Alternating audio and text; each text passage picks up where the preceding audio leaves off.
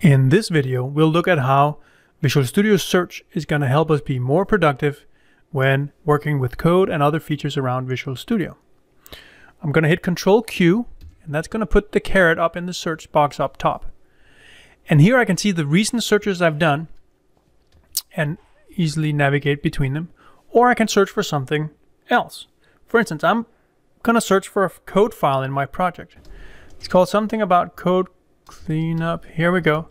And you can see I can now search all my files. And I can even search using camel humps. So code cleanup on format is the name of the file. So I can say CCOF, code cleanup on format, and it can still find those files. And then just hit enter to open it up.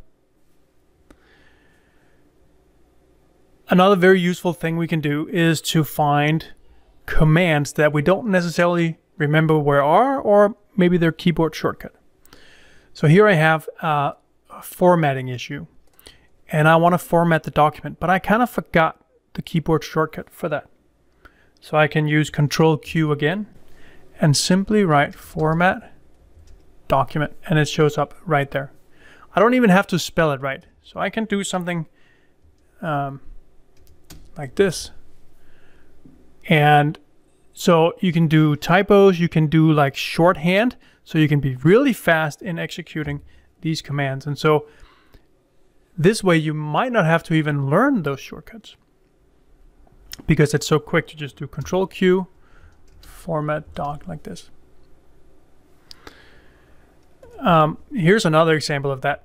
If I want to surround my selection, then how exactly is it that I'm going to do that?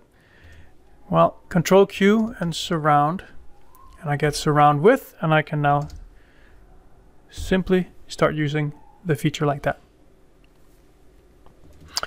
Another very useful thing is that I can use the search to find options.